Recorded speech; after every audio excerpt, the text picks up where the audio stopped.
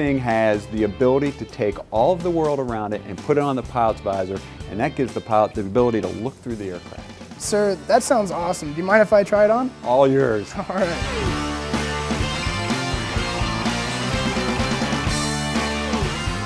So now you have the real helmet that pilots are flying today on the F-35, and you can see what it looks like and what they see. And you have real footage of the world around you in the infrared spectrum that gives you the ability to turn night into day. And if I were to look down, I can basically see right through the airplane as if it's kind of like X-ray vision. That's exactly right. All right, sir, if you don't mind, I'd like to go over to the F-35 demonstrator and give that a try. Let's go do it and show everybody how easy this airplane is to fly. All right. All right, sir. So here we are inside the demonstrator. What can you tell me about the screen?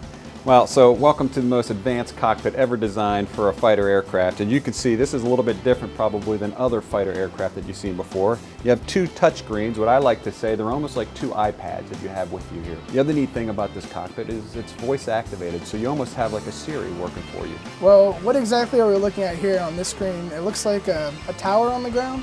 Your job is to take out the control tower of the enemy airfield. As you can see, it's showing up as a target here. All right, well, I'm ready to put some warheads on foreheads right now, sir. Well, I think it says in range, and I like your mentality, so feel free to push the pickle button.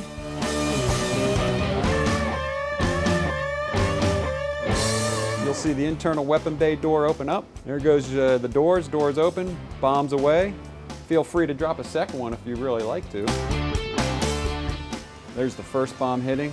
Impact, well done. As you're coming off the target, the guys you just bombed, there were some guys that did survive and are now radioed to the fighter aircraft that were in the area that there's somebody out here. So they're starting to look for you, and there's a couple of bad guy airplanes that you need to go take out.